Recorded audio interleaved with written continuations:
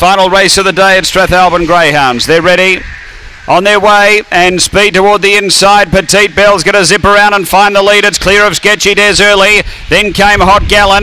Next is Dream Milalingi. Behind those, Edie Finneran. Then came Chatterbox, Good Gone Bad, and Better Value. The front runner is Petite Bell. Comes to the turn well clear of Dream Milalingi, and then Sketchy Des. But it's Petite Bell going well. Dream Milalingi second, but Petite Bell first. Second, Dream Milalingi third. Hot Gallon probably, but Chatterbox right there. Then Edie Finneran from Sketchy Des, Better Value, and Good Gone Bad back at the tail. The time is around 24:40.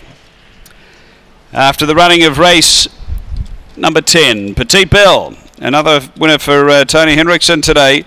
Number 3, owner trainer, a black bitch, April 2014, Lochinvar Marlow, Slipper Sweet. Number 3, second to 8, which is Dream Milalingi, Michael Stewart.